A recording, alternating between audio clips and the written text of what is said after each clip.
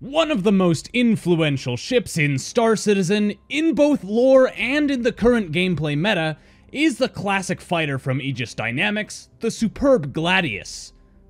This stellar fighter may not be the prettiest, but with a mix of excellent handling, great weapon hardpoints, and a gold standard pass that's much needed by many older ships, the Gladius is one of the frontrunners in the current meta for both PvP and PvE combat. So, here's a quick guide around some of the best components to snag across the verse to keep your Gladius shipshape.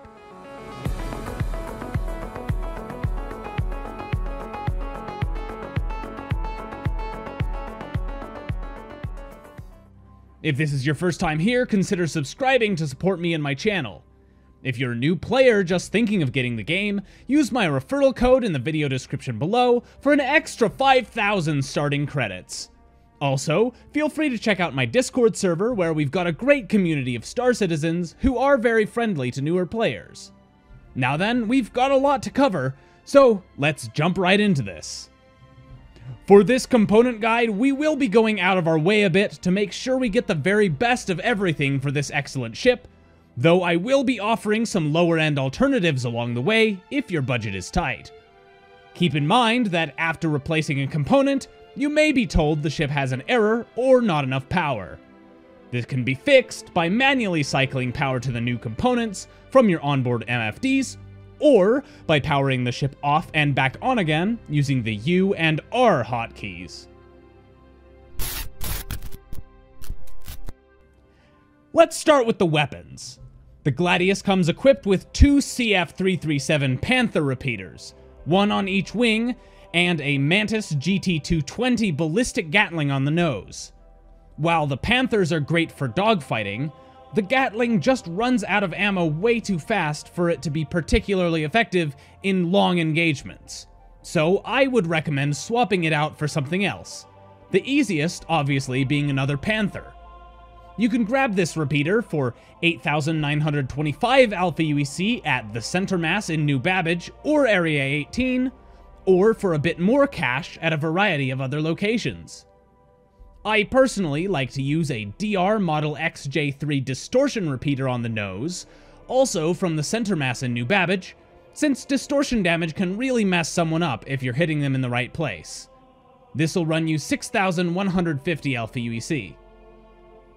The Gladius also comes with 4 size 3 missile racks, which I recommend you swap for MSD 341 racks that you can find pretty much anywhere that sells ship weapons. Fill up these racks with Arrow 1 missiles for some high-speed, close-quarters pummeling. The racks and the missiles together will cost around 4,800 Alpha UEC. With that, your weapons loadout is pretty much complete, so let's move on. Next up is shields, and there's a few different options that work really well here. The 7SA Concord shield generator is the cheapest of the top tier shields, but it's pretty weak against distortion damage, so if you want to maximize your ship's defenses, the FR66 is a great way to go. This shield generator can be found at both Crew L1 and Orison for 18,450 Alpha UEC. Another more expensive option is the Palisade shield, which has less resistance to distortion damage, but has a little extra bonus resistance to ballistics. This can be very useful against things like railguns, Redeemer turrets, and AI ships that like to use ballistics. Found at Baijini Point, Crew L4, Her L3, and New Babbage for 23,200 Alpha UEC, it's a great option. I personally like to use one Palisade and one FR66 each on my Gladius for a good blend of the two. Moving on to the Quantum Drive, there's pretty much only one option, the Atlas. It's hard to find a drive that allows a fighter to both cross the entire Stanton system in a single tank of quantum fuel, without being so slow that you can watch an entire season of The Expanse during the commute. It's sold at Her L5 only for 17,900 Alpha UEC. Let's talk a little bit about power plants and coolers now, since these are probably the last components you'll need to upgrade on your ship. Some people say that these components don't actually do anything, which is untrue, as there are some ships that run into problems if you ignore these components after making changes to the ship's loadout. However, they have very diminishing returns past a certain point, as you can go well past the power and cooling quota needed for the ship to run. That being said, the stock power plant and coolers on the Gladius are more than capable for everything to run just fine without upgrading them. I do, however, recommend upgrading your power plant to the JS300, which can be found for 19,700 Alpha UEC at Grimhex, Her-L2, and Orizon. Ignoring the power generation overkill, it has very high resistance to distortion damage, which helps you reduce the chances of having an EMP or a distortion gun knock your power plant out, which is going to cause you to have a rather bad day as your whole ship powers down and becomes very little more than a rather large paperweight should that happen. Finally, we need to consider our coolers.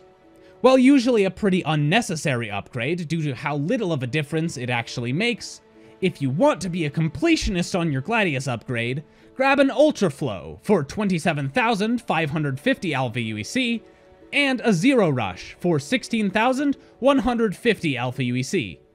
This combination gives the highest capacity cooler, as well as the fastest cooler, for the best of both worlds. They can both be found at New Babbage. With all these upgrades installed, your Gladius is ready to take on just about anything the verse throws at you, except maybe an Idris. Still, this kit gives you a lot of options, and is an amazing dogfighter all around. All in all, this little shopping trip will run you around 133,708 Alpha UEC in total. It's a little pricey, but the benefits to performance will be well worth it. Just remember that you don't need to get all of these components all at once, just try to grab what you can afford when you can. Please remember that while these are my personal recommendations of what to put on your Gladius, this is by no means the perfect way to equip this ship. You are free to experiment with what you like to use on your ships, and build them however you like to suit your personal playstyle. I hope you all enjoyed this video. If you did, please make sure to leave a like so I know to make more videos like this in the future. If you have any recommendations for ships I should take a look at next, please let me know in the comments down below. Thank you all for watching, and I'll see you all in the verse.